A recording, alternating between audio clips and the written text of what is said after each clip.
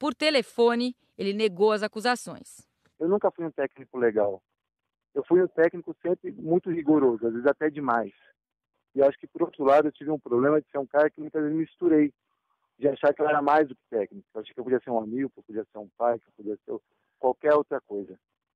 Então isso, talvez, tenha dado uma margem de interpretação errada para cada um deles. Mas, a ponto desse tipo de acusação, eu não tenho o que falar. Eu acho que eles vão ter que provar.